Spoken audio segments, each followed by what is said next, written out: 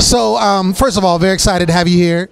Was just talking to your publicist. She said, been on a hiatus. And I'm like, what's going on with Lloyd and the music, man? But I'm glad to see you back. You're doing your new single. Tell us about that. What's it called? It's called True. Okay. TRU. It's a bit of a testimonial about my life.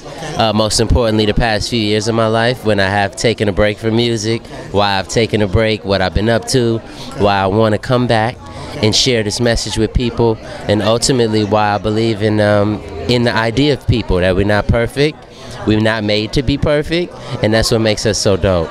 Yeah. So getting the call from Versus and Flow, what made you want to come do this show specifically? Ah, man, all you have to do is just look around. I mean, you got Joe here, who I grew up to. You got Ro here, who is my ace.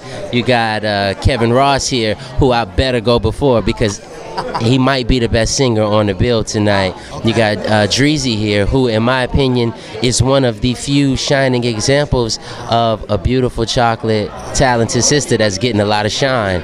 And just the fact that this is the first opportunity for me to perform my song on a national stage. I wanted to take advantage of it. This will be the first time you're single on a national stage. Yeah. That's amazing. Yeah. That's amazing. So it was a blessing.